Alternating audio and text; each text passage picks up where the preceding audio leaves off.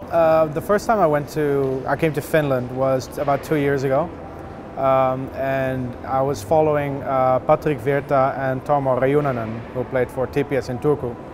And I drove to Turku to see them because there were Ranger prospects. And while I was there, some fans were telling me about a young kid they had, and it was Kaapo Kakko. And I started following him because I like following prospects in general. And then the first year I didn't really see a lot of his games, but the second year when he was in the under-18s and the World Juniors, that's when I really started to follow him. And TPS played in the Champions Hockey League, so they played a game in Germany, and I got to see him there. And I traveled all the way up to this one city in Finland that I cannot remember the name of. The team plays in like orange jerseys. Hämeenlinna, yeah, that's the one. So I went to a game there, and then I followed him. I saw him at a game at the World Juniors in Canada when I was there, for the Carlson games in the Czech Republic in May. And I was just flying around to see not just him but other prospects as well. And then I flew to Vancouver for the draft because the Rangers had the second overall pick. And as a Rangers fan, I was really excited because everyone said that Kakko was going to be the second overall pick after Jack Hughes. So I had a banner made that listed like the cities where I saw him play and the kilometers I traveled. And when I got to Vancouver, I had the banner with me. And Kaapo Kakko, I met him the month before in the Czech Republic, where he signed some pucks for me. And when he saw me in Vancouver, he immediately walked up to me because he recognized me, and we took some pictures, and which was really cool.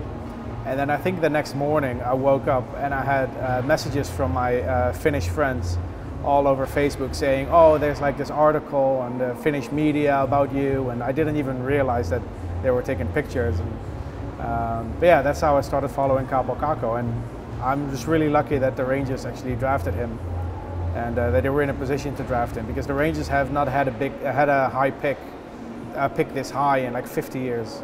So it's really good for the Rangers that they have a high pick like this, and I'm really happy that they picked Kaapo Kakko.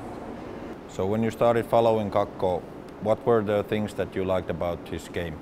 Well, for such a young player, he was very strong on the puck. He like pushed players off the puck even when he played in Liga. And now that he plays in the NHL, it's something you see as well. He hangs on to the puck, and I'm not saying he's going to be as good as him, but he reminds me of Jaromir Jagria in that way, that he just, whenever he has the puck, it's almost impossible to get him off the puck. And that's completely different from Jack Hughes, who was drafted by the New Jersey Devils, who is much smaller and needs a little bit more time to develop. Kaapo Kakko is like a grown man already, even though he's only 18.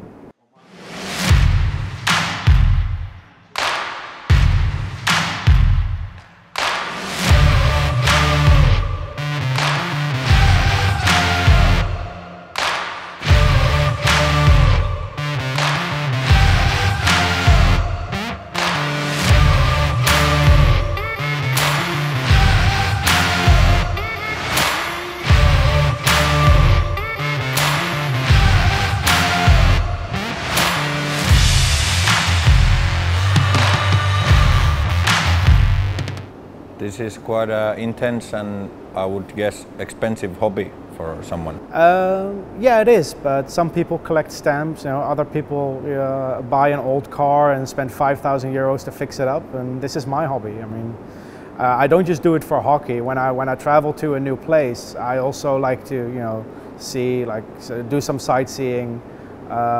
Just outside Luleå is like this old church town that's on the UNESCO World Heritage list that I went to visit. First time I was in Helsinki, I took a boat to Suomenlinna. So every time I go to a new city, I do like to do more than just a hockey game. But I love to travel, and if I can combine travel with my other big hobby, which is hockey, it's just perfect and well worth the money. You're Dutch living in Austria. How did New York Rangers steal your heart? That's a question that I've been asked a lot. When I was little, I was watching some TV, and when I would come home from school, I watched this TV station called Screen Sport. They went bankrupt, and later it became Eurosport, which more people will probably recognize. And they were showing some highlights of NHL games in the early 90s. And I was watching them every day I came home from school. And I found it weird that the New York Rangers were a team that didn't have a logo on their jersey like every other team does. So that's the reason I started to follow them. I was 7 years old, and I thought that was weird, so I started following the Rangers. But yeah, and that was about 26, 27 years ago, and I've stuck with the team since. So.